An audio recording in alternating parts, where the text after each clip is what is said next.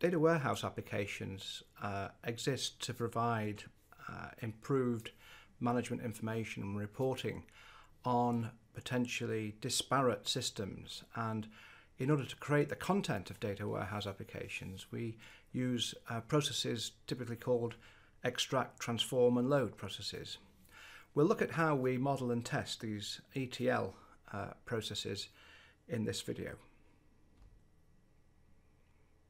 So firstly, I'll explain what ETL processes actually are and introduce an example, a simplified process used to extract data from customer systems to provide a management reporting facility.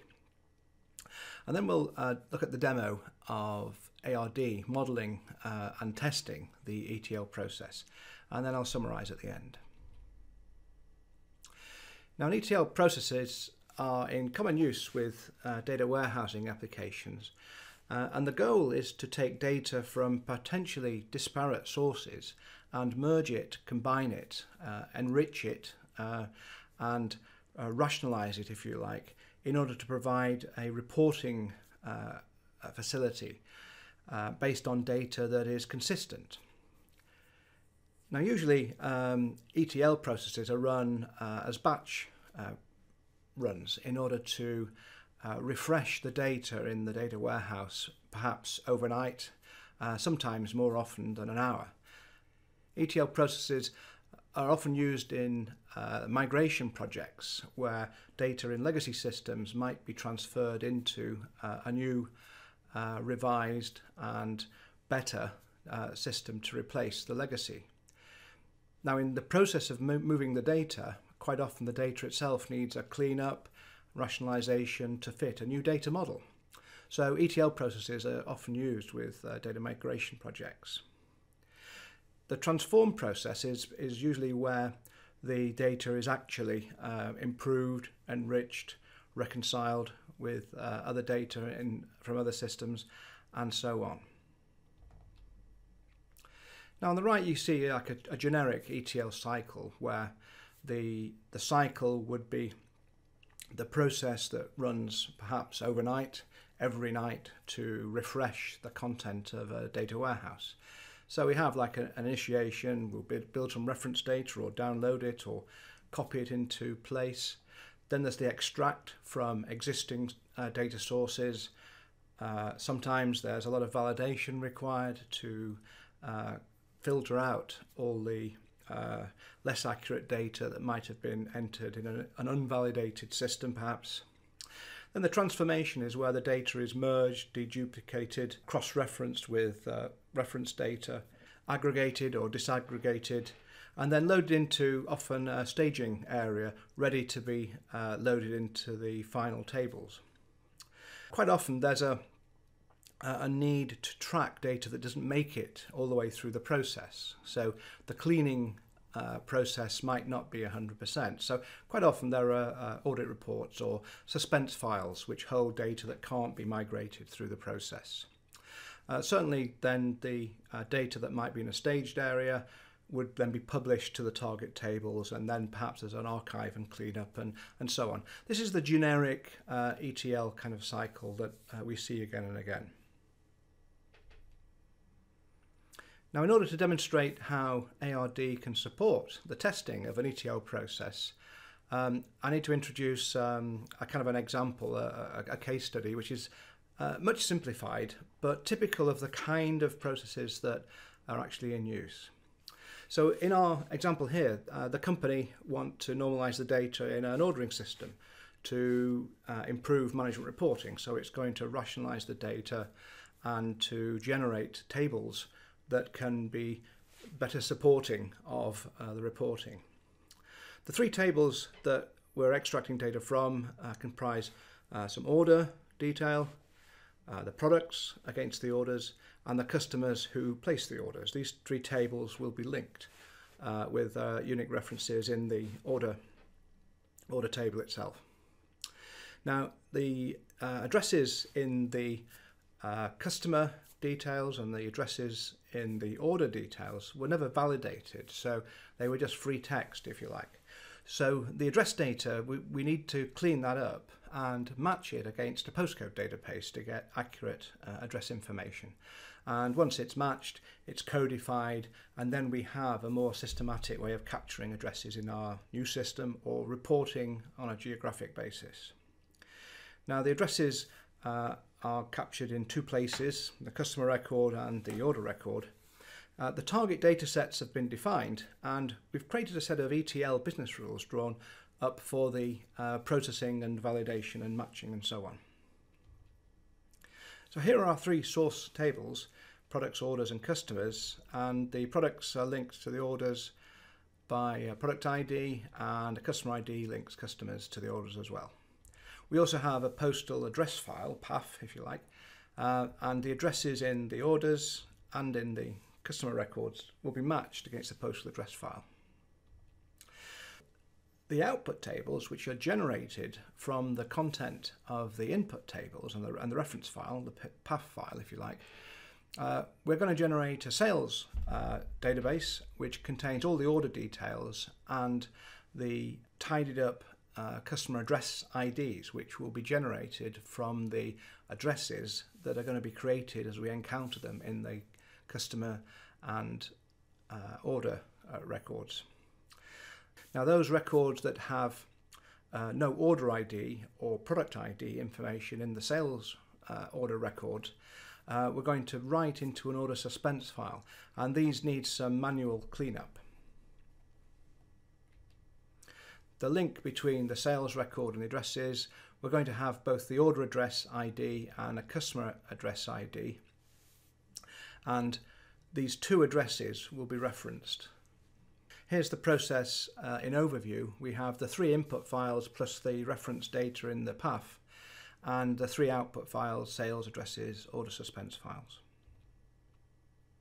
Now there are some business rules that have been drawn up to manage the transformation process, and you can see if I walk through them quickly.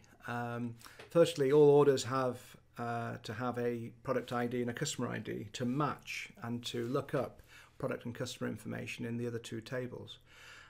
Any orders with missing product or customer IDs will be written to this suspense file, so they'll be analysed separately. The order quantity information will be stored in the sales table when it's generated. Customer addresses and the order addresses will be matched with the postal address file, and if a match is found, the address will be written to the addresses table if it doesn't already exist. And the detail in the PAF file, the full address details, will be referenced in the address table as it's generated. Now if an order doesn't have an address, it'll use the customer address if one exists. Otherwise it'll be matched with the PAF and a record written if necessary. Overall, unmatched addresses will be written to the addresses table with a false value for the validated address field. The validated address field will be true for valid addresses, if you like.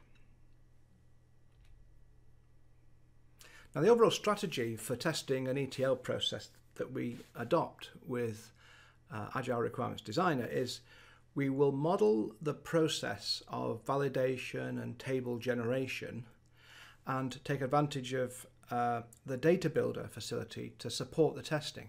What we'll do is we'll create a model of the process and include in that model processes, activities to create the data in both the source tables and in the target tables to be generated. So Data Builder can be used to actually generate all the content of the tables from the perspective of the input and the output. So what we can then do is take the data generated for the input files, run it through the actual process, ETL process itself, and then compare the outcome of the ETL process with the generated output tables from ARD. Now, the way we do the comparison might vary. I mean, if the output is a CSV file, it might be a simple text comparison. But if the data is written to a table, certainly we'll have to build some simple queries to do a row-by-row comparison of the output from the process and the output from the ARD modelling exercise. Now in the demonstration we'll model the ETL process, but we're not going to show how Data Builder is actually used. I'm just going to suggest these are the places where Data Builder comes into its own. But the process of modeling is what I want to show. Now, what you'll see when we get started with the demonstration, you'll suddenly realize actually an ETL process is just another process managing data. So the modeling activity is very straightforward, it's very simple, and similar to the way we've done GUIs, for example, and the decision tables in other videos. When an ETL process is actually designed, we usually find that the business rules need to be checked and tested on paper before the process is built. So I'm going to create the model, but as I create it, I'm actually going to suggest that there are additional rules that need to be applied that weren't in our list a couple of slides ago. But when you do this for real, you would create your model from the rules given from the user community, and then having created your model, you can then feed back what the model is telling them in terms of paths through it. But you can also introduce concepts such as, well, what happens when we create a record and then another record that is duplicated? Do we have to do a lookup first and then create if it doesn't exist already? We have to add these kind of checks into our ETL process to make it work smoothly and not end up with lots of duplicated data. So as you've seen in other videos and the models that I've shown you, creating the model gives stakeholders a visualization of the process, so it can help us to find problems in the actual original requirement. There's no question that when people start on these kind of processes, they don't think through everything because they simply can't anticipate all the actual physical data management activities that the ETL process has to perform. So here we are in Agile Requirements Designer again, and I'll open up the ETL process model that I created earlier. This is the whole model end to end, and I just want to point out the colour scheme just before we get into the detail. Firstly, at the top of the model you'll see an orange process, and at the bottom you'll see another process.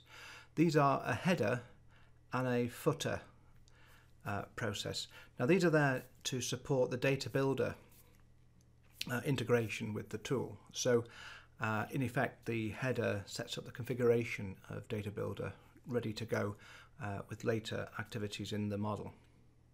The second colour I want to highlight are the green activities or processes here, you can see, and these are where data is written to the either input tables or output tables by the model itself. So this is where Data Builder does its magic and generate the input test data or the expected results.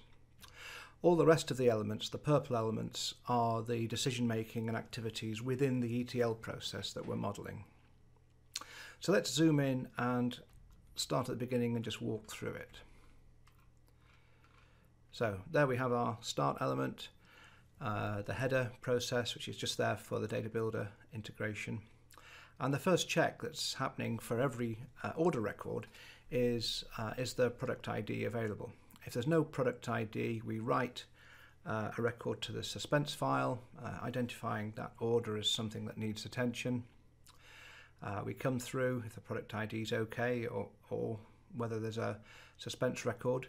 We look at customer ID. Customer ID is the same process. Is there one? If there isn't a customer ID, there can't be a match. So again, write that order to the suspense record and that'll be looked at later on.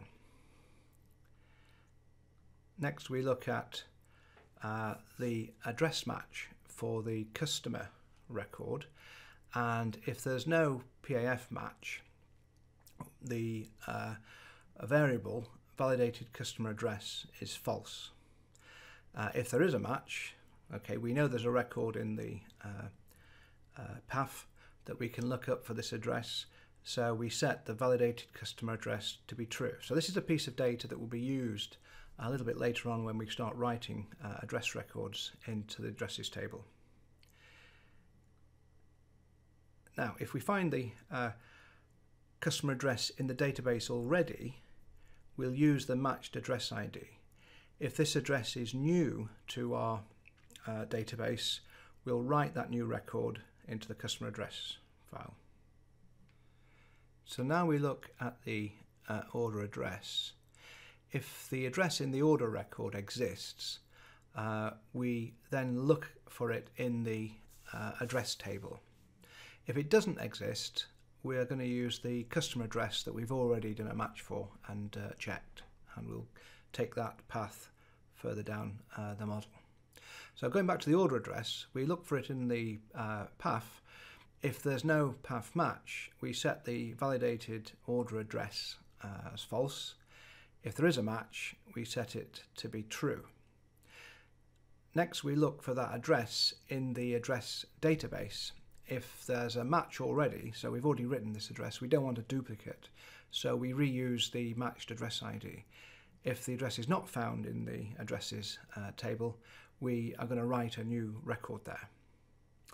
Regardless, and this is the path from the reuse of the customer address, if you remember. Regardless, we then write a sales record, then we write the order record. You might remember from the top of the model that we checked the product ID and customer ID. So we have these second checks here to keep the model coherent. If we have the product ID, we'll write a product record. If we don't have the product ID, we will drop down to the got customer ID check here.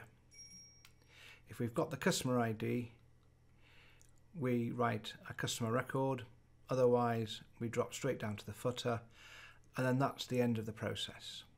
So you can see the process end to end is quite substantial, but it's not a complex model, except it's rather long-winded.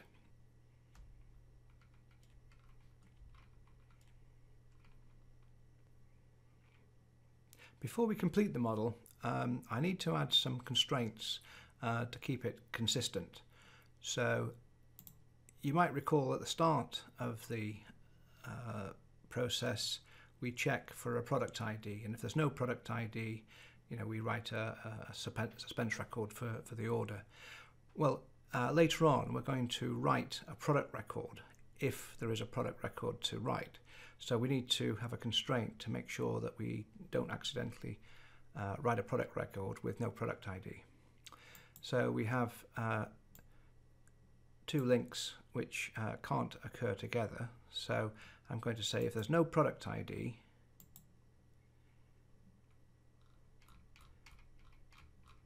I should not be writing a product record. So that should not exist. Go to the top again. If there is no customer ID,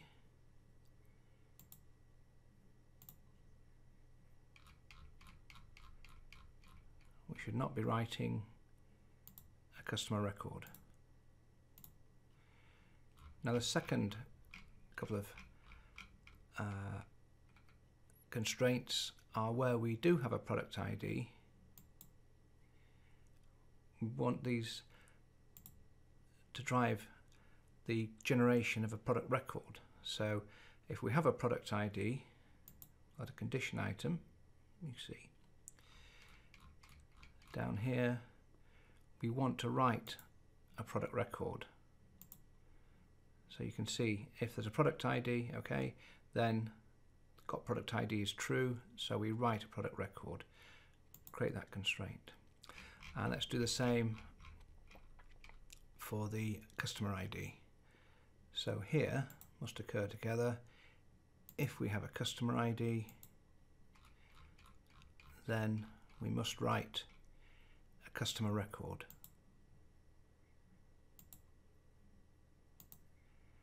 So that's it. That's our 4 constraints which ensure that the model hangs together okay. Now let's look at Path Explorer, and what I'm going to do is just go straight in and look at all possible paths, and we get 48. Now 48 seems like quite a lot, but if you think about it, the ETL process is going to be dealing with many, many records, possibly millions of records. So all possible paths, if the number of paths is within a reasonable bound, we would normally use that as the target optimization for an ETL process.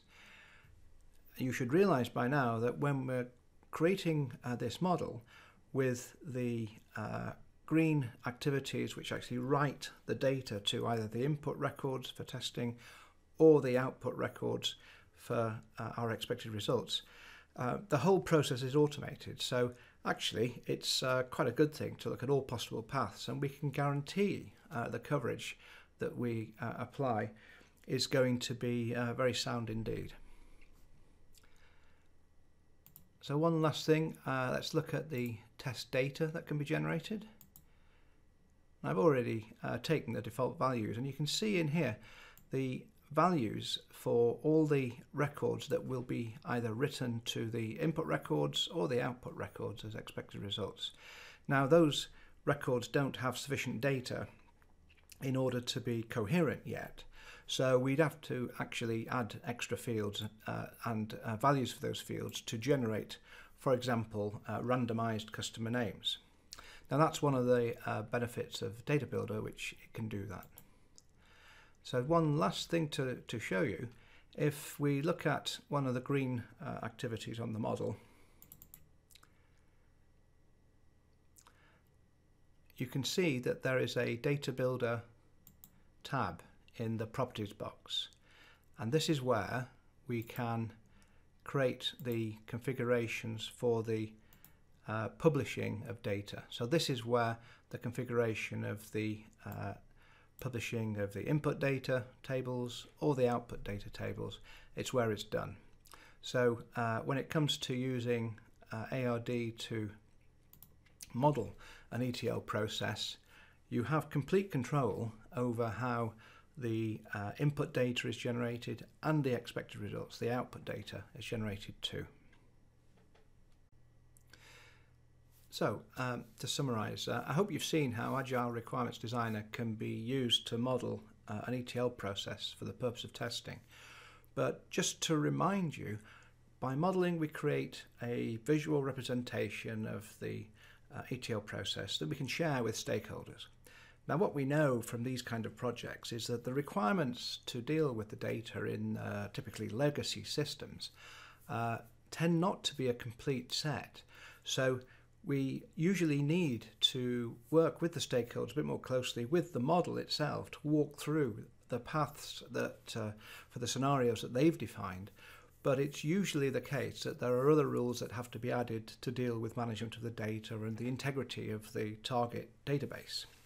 So by creating a covering set of paths, we can walk through the user's initial ideas of scenarios to cover and explore the less obvious paths to create a model that is trusted to do the job. Now, to test the ETL process, we can use the Data Builder feature to generate both the test case data for the input records and the output records, which represent the expected result. So by doing so, we can test the ETL process by using the generated input data and compare the output from the ETL process with our prepared output data created by Data Builder.